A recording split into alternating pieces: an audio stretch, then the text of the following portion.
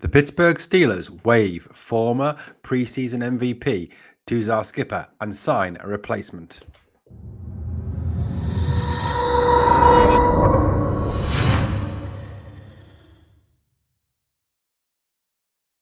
Hello, Steeler Nation, and welcome to your latest episode of your Pittsburgh Steelers Syndicate with some breaking news about another Pittsburgh Steelers signing.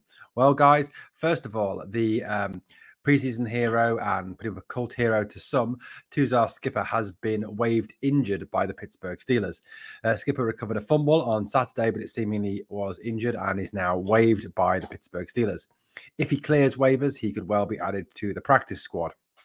However, the Steelers moved immediately to address this roster spot, despite the fact that there will be a cut down of 5 players tomorrow by 4 p.m.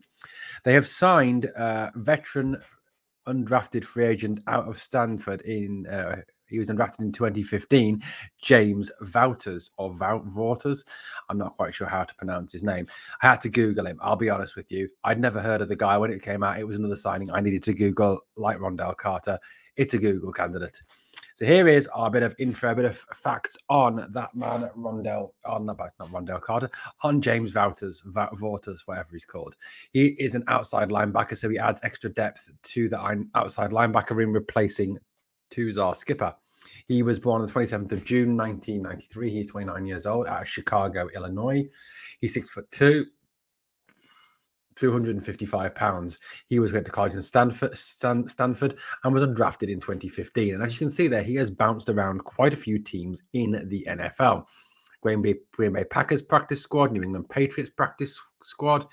He also went and played for the Calgary Stampeders, in the CFL. He was on the San Diego Chargers practice squad. He then played for the Calgary Stampeders between 2017 and 2018 in the CFL, before returning to the NFL to play for the Chicago Bears between 2019 and 2021. Then in 2021, he played for the Atlanta Falcons, where he was waived in May of this year, and the Pittsburgh Steelers picked him up off of waivers. So what do we know about James Vaughters? I'm not quite sure, like I said, how to pronounce his name. In his time in the NFL, he's accrued 33 tackles, 2.5 sacks, and 1 forced fumble. And in the CFL, he racked up even 11 sacks for the Calgary Stampeders. What a weird last name, Stampeders. Prior to signing with the Steelers, Vaughters had remained a free agent after being released by the Falcons on May the 2nd, 2022.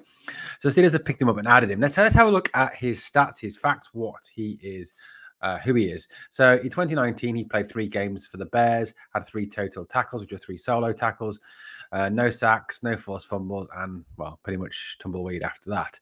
In 2020, he played 14 games for the Bears. He had 22 total tackles, 15 solos, 7 assisted, 1.5 sacks, and that is pretty much it after that.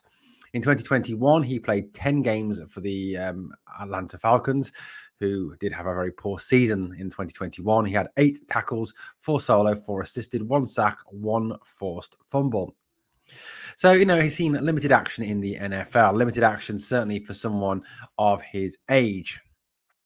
Vaughters is 29 years old and will bring some experience to the Pittsburgh Steelers roster.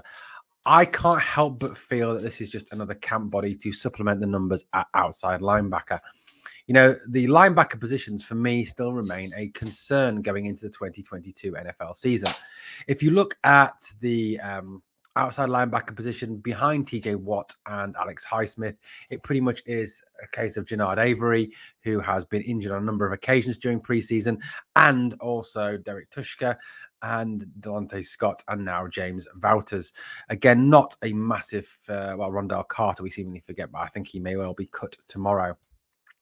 Inside linebacker, Miles Jack, who was very, very good on Saturday. And once he went off and was rested, the team looked very different in stopping the run once Jack was not there. Bush had a poor game. Spillane had a poor game. Buddy Johnson was fairly awful. Mark Robinson did a decent job when he came onto the field. However, the inside linebacker position does really concern me. In fact, the whole linebacker corps does concern me going into the 2022 season, although we are in possession of only 33.3% of the preseason preseason data at this point. But a new signing, again, one I had to use Google for, James Vaughters. I do apologize. I'm not the fountain of all knowledge on all NFL players. Like I said, I think he'll be a camp body. He will probably survive this cut, but I doubt he will survive the second cut. Or will definitely, I don't think, make the practice squad or even the 53-man roster. The only way he could, I suppose, was to come in and pretty much blow the Steelers away in the next 2 preseason games and in any camp drills.